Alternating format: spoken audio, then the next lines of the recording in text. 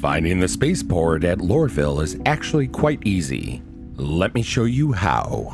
Lorville isn't as spread out as the other cities are. However, it does often have a hazy cloud cover low to the ground. If you're lucky enough, you will be able to see the signage of TISA Spaceport through the clouds. If I zoom in now, you'll see what I mean.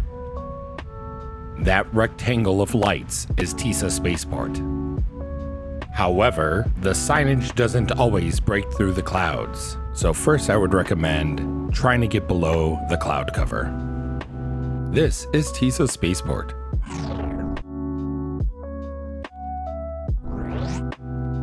Even though it has signage, it still may be hard to locate it depending on where you quantum into the city. If you cannot see the signage, then look for this big black building. It is the centerpiece of Lorville.